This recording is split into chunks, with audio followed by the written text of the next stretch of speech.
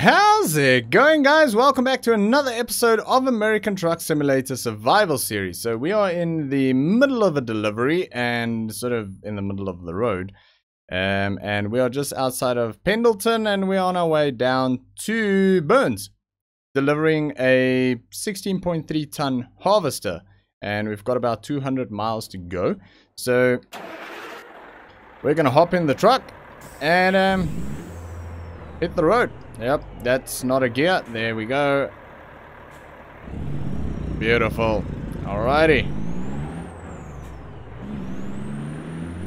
Build up a bit of momentum here, or a bit of speed, before we move into the actual lane. There we go. Righty. I think we're gonna make a fuel stop just on the other side of Pendleton here. So I need to remember to do that. I mean, we probably could do this entire journey. Well, yeah, we could actually do this entire journey easily without a fuel stop. So, you know what? We're just going to skip that fuel stop and carry on to the end. Because we've only got 190 miles to go. And we can still do another 715 miles on this tank of diesel. So, all good. So, yeah, I wanted to stop, but you know what? We're not going to do that right now. Because it is a bit tricky with these oversized loads to get in and out of the fuel stations. I'm doing 5 miles an hour over the speed limit, which is not good. Slow that down. Beautiful. Keep right. And apparently we're keeping right. There we go. That was the fuel station coming up that I thought I want to stop at. I mean, I might do.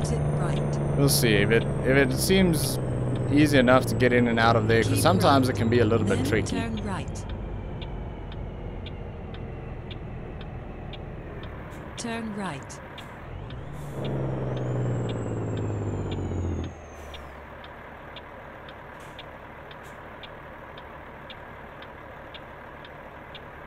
All right. We'll see. We're only on half a tank of fuel, but it'll be nice to fill up so we don't have to fill up on the next one. Nice Volvo.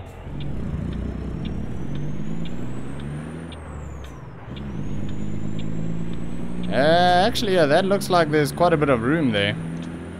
So, let's go in. I mean, might as well. We're not in a rush here.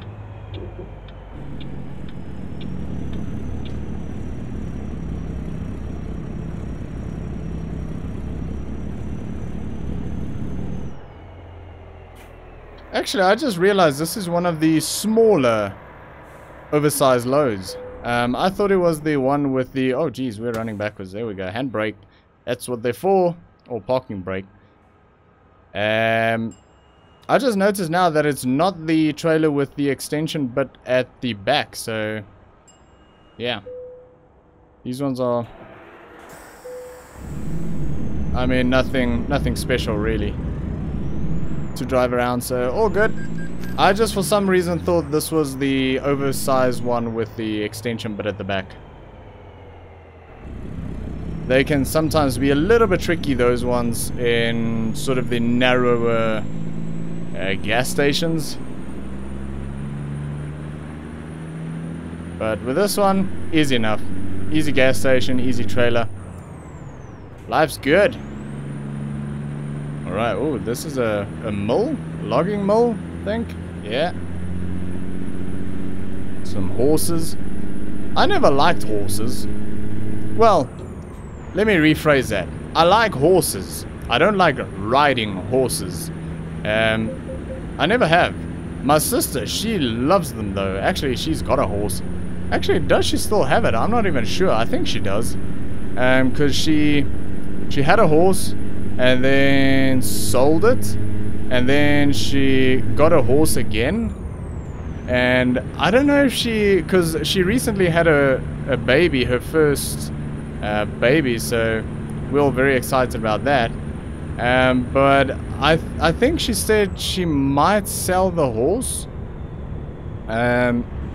when she found out that she was going to have a baby, because she can't obviously, well, she couldn't ride the horse. So I don't know if she actually sold her on or not. It was a beautiful horse though. But yeah, my sister loves them.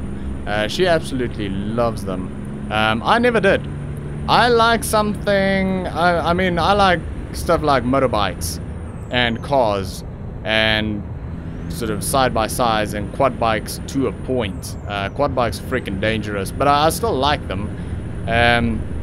But basically what it's about is, if I step on a pedal or I pull a lever or something to stop, then I want the thing to stop. And if I hit a pedal or turn a handle or something to accelerate, then I want it to accelerate. So basically my input is what that thing is going to do. So if I hit the brake, it's going to stop. If I hit the accelerator, it's going to go. I like that. With horses, it doesn't work like that. You kick a horse and he's going to decide, well, I mean, not like kick him like you would, I don't know, kick someone. I don't freaking know. Stop, don't kick people or horses. I mean, you'd like, I mean, if you know anything about horse riding, you'll know you sort of tuck your heels in and you sort of get them to go with your heels. You sort of lightly kick them. I don't know. There's probably an official term for that. I don't freaking know. But basically, you do that, and then the horse has to sort of decide whether he wants to go or not. And sometimes they're quite stubborn. And then if you try and get them go, they rear up and they throw you off. If you're not sort of like holding on well enough. And then the big problem, that's not the problem actually. The big problem is if you pull on your, is it called stirrups? I think it's stirrups that you hold on to and sort of steer the horse with. So basically the horse steering wheel. If you pull on those, you're supposed to stop. But that horse still has to decide whether he wants to stop or not. Now I don't like that. I don't like if something that I'm driving can decide whether he wants to do what I'm telling him to do. I don't like that at all. So, yeah. That's why I don't like riding horses. I like horses, I like looking at them, and I like petting them and feeding them like those little sugar, what are they, sugar cubes or whatever they are. I like that, but I don't like riding them. Because, yeah, I don't like it if I'm riding something and it's got a mind of its own. And it can sort of overrule my input and just go, yeah, no, I'm not gonna stop, we're just gonna keep going, and you're just sort of there along for the ride. I don't like that. Yeah, so I don't know if it's, I forgot all of that. I used to know all of these horse terms, and I'm thinking stirrups is either the steering wheel, if you want to call it that. That is a spectacular view. Oh my goodness. Hang on. Jeez. Look at this. Oh my goodness. How cool is that? Wow. That is epic. That is epic. I love sort of like untouched land. Just nature. How beautiful is that? Now that, I would want a farm over there somewhere. If all of that could be my farm, oh, I mean, I'd be the happiest man alive. That is beautiful. That river and the scenery, oh, it's so good. What was I talking about? Yes, horses. I think the stirrups is like the steering wheel, if you want to call it the steering wheel, the bit that you hold on with and turn left and right, and brake. Yeah, I'm just going to call it a steering wheel. But I think that's the stirrups, I think. But I'm probably wrong. The stirrups could also be the part where you put your feet in. I used to know all of these things at some stage, but I can't remember it anymore. But anyway. You guys know what I mean. Or you probably don't. I don't know. It is what it is. Hello there, Mr. Police Officer. Yeah, that is beautiful. That view down there is amazing. I really, really like that. So, Sit rep. We are doing 53 miles an hour. Well, let's pop up to 12th gear. There we go. So we're basically, well, breaking the law right now, so we need to slow down a little bit. But we're hauling a harvester, a 16.3 ton harvester, down to Burns. And we've got 112 miles to go. And yeah, so far we've had a pretty good trip. Can't complain about much. We've had some really nice scenery here, which is fantastic. I think we might need to sleep before this thing is... I don't know. Will we make it? We've got 104 miles to go. And we need to sleep in 3 hours and 48 minutes. And I think we'll make it. I think we can sleep after this delivery. Yeah, because it's sort of coming up to nighttime anyway, so I think we'll do this delivery, sleep, and then take another look for another delivery. I think that's what we'll do. So that is all good. Oh, geez. That is an interesting color scheme for a tractor, and I've noticed a lot of tractors on this game is sort of that color scheme. That said something on a signboard, and I couldn't read it. I was going a little bit too quick there. Well, I'm going the speed limit. I was just going too quick to read the signboard. But I think we're good. This is a very nice area though. There's some logging going on.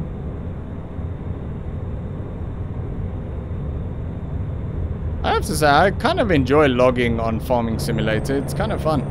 Farming Simulator 19. The logging's pretty good. I don't do it often, but when I do it, it's fun. Very enjoyable.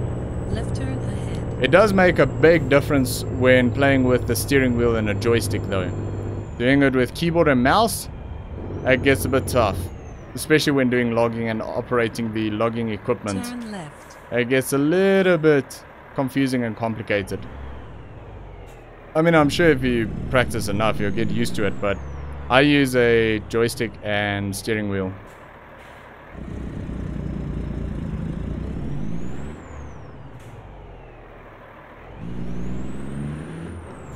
And yeah, it works very, very well. Very well.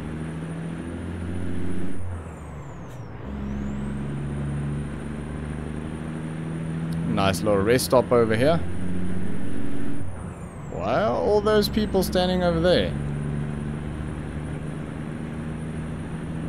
Just having some random gatherings over there. Right turn ahead. So it looks like we're in a town, a little town here that's sort of like a no-name town. I did not see a name or a signboard or anything for this. Turn right. I don't see anything on the sat nav. There's something over there that says yummy. I'm gonna take a wild guess here and say restaurant. Probably.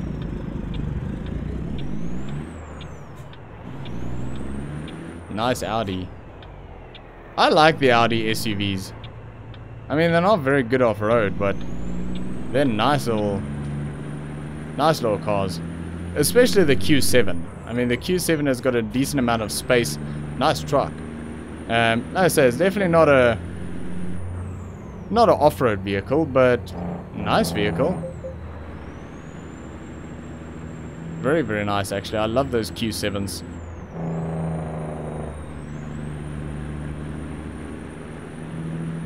And the Range Rover, of course. Nice cars. I'm trying to think now if there's any cars that I really, really don't like.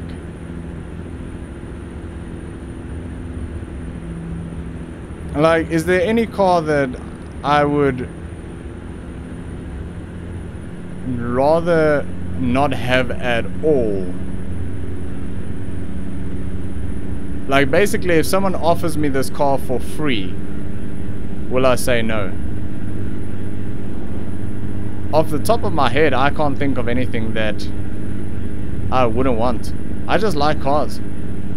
I mean, there's certain cars that I won't buy. I wouldn't go out and buy one. But, I don't know. I don't think there's any car that if I was offered that car for free that I wouldn't take. I don't know.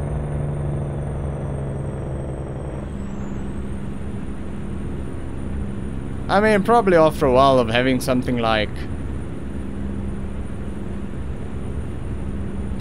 I don't know, I'm thinking older like Ford Icon or something.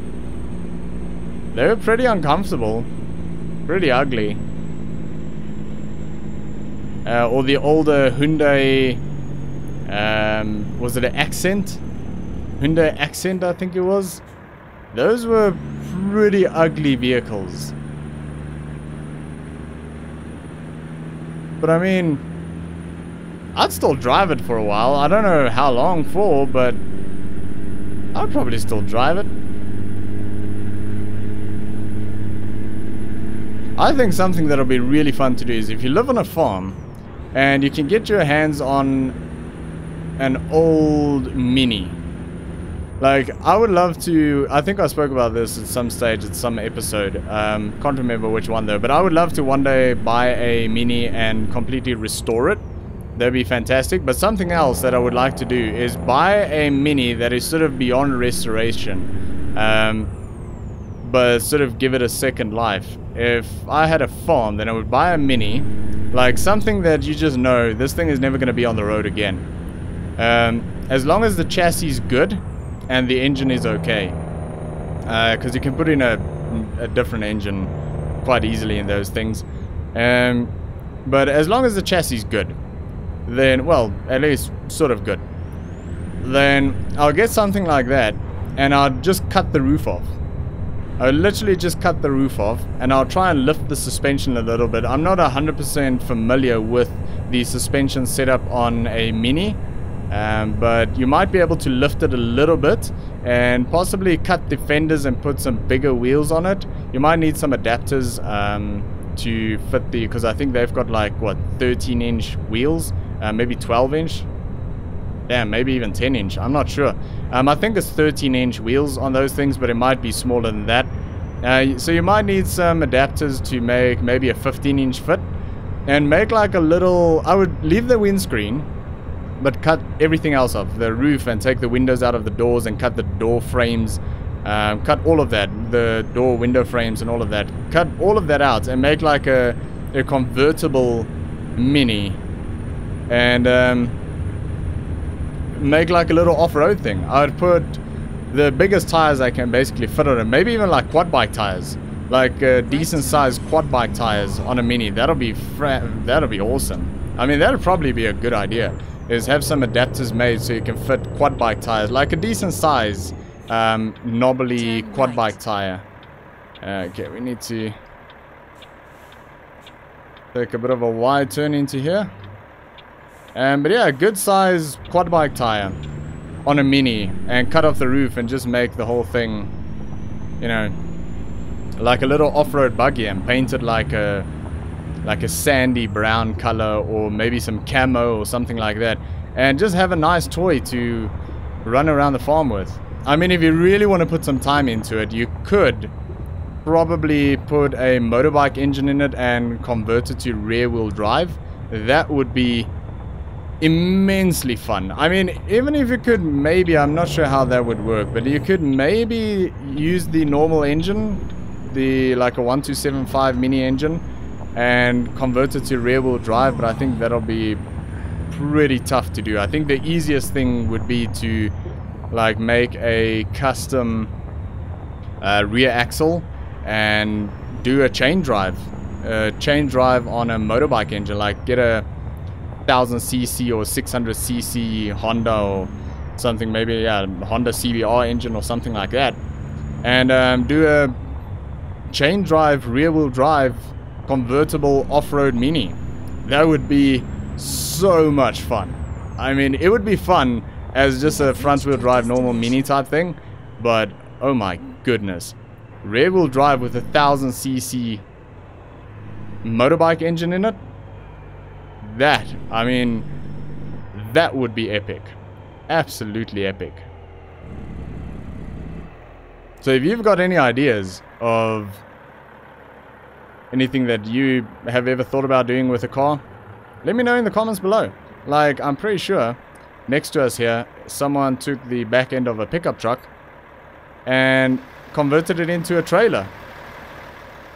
That's what that looks like, which is kind of cool. That's exactly what I'm talking about. Just doing something different. So yeah, if you've got any crazy ideas like what I just sort of explained, let me know. Let me know in the comments below. I'd love to find out what you guys think, or what you guys have thought of doing with cars.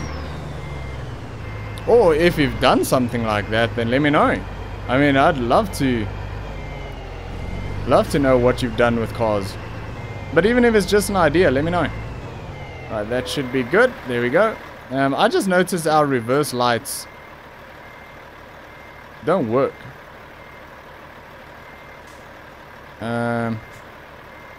I'll need to look into that. I think that's a setting. Alrighty, anyway. Why have we got our wiper blades on? It should be good. Handbrake on. Disconnect. Beautiful. There we go. 236 miles. That was a fun little trip. I'm glad we got that harvester. I was very excited when I saw that. Good. Right, let's have a quick look at the freight market. But I think we need to sleep before we can take anything. There's another harvester that needs to go up to the Dales. But that expires in 4 hours. And there's some silica and a wheel loader and some good stuff. But I think what we're going to do is we're going to sleep first, because we need to sleep in exactly an hour's time. And then we'll look into what jobs are available out of here. But that is going to be it for today, guys. So thanks for watching. I hope you enjoyed this episode. If you did, make sure to smash that like button, and I will see you all next time.